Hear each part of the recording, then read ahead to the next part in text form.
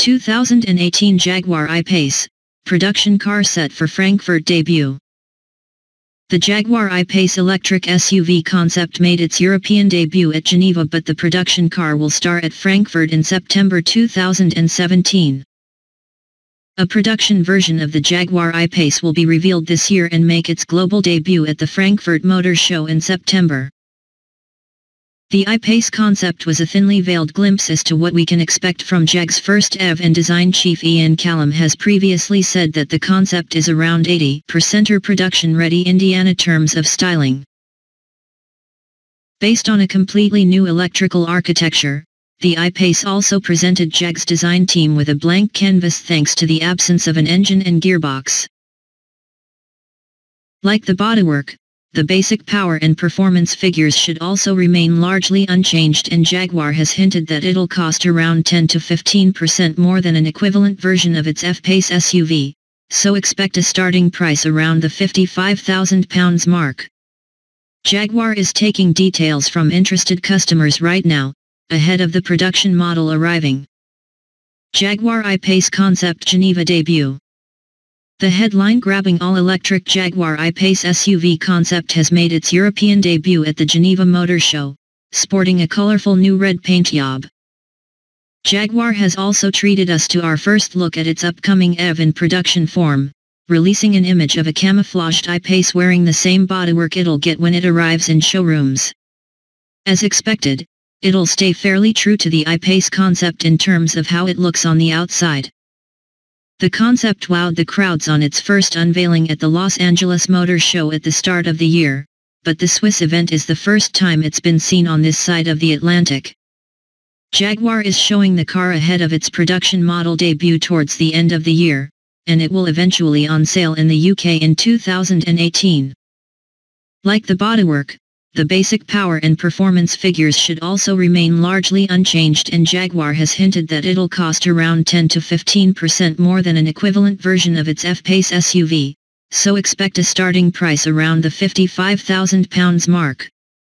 Jaguar is taking details from interested customers right now, before the production model has surfaced fully. Jaguar I-Pace performance, 395 bhp and 300-mile range. Jaguar claims that the I-Pace will have at least 300 miles of range on a single charge, and it'll be able to dash from 0 to 62 miles per hour in around 4 seconds. A 90 kWh lithium-ion battery sits between the axles, driving two rare earth magnetic electric motors for a total power output of 395 bhp and 700 Nm of torque. The I-Pace features an all-new aluminium platform, and the compact size of the electric motors. Each one has an outer diameter of 234 mm and a length of 500 mm, allow plenty of space in the cabin. Much of the car's hardware is derived from the F-Pace SUV, including the double wishbone front suspension and the compact integral link rear suspension. The lithium-ion batteries have been developed in-house and use pouch cells for their energy density and efficiency. They'll give 80% charge Indiana 90 minutes and 100% in just over 2 hours from a 50 kilowatts DC charging point, and they sit low in the car to give the car a center of gravity that's 120 mm lower than the F-Pace. Weight is an issue. The I-Pace is expected to weigh around 2,100 kilograms, but straight-line performance won't be, and Jaguar promises that the car will handle as a Jaguar should. So although the car is marginally smaller than the F-Pace, around 50 mm shorter, 90 mm lower and 40 mm narrower, its wheelbase is 115 mm longer, meaning there's more room inside. In fact, Jaguar says it's got 10 mm more knee-room than a BMW 7 Series. The 530-liter boot is 120 liters smaller than the F-Pace, while there's an additional 28 liters of space under the bonnet. However, clever use of the interior's flat floor means there's also space for 8 liters of storage between the front seats. Jaguar I-Pace design.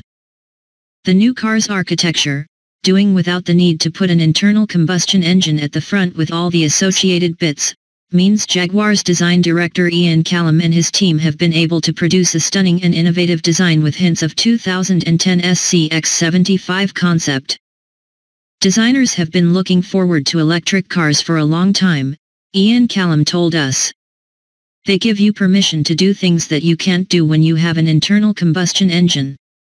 We started off with a skateboard-like platform that enabled us to bring the cab forward in spite of it being an SUV.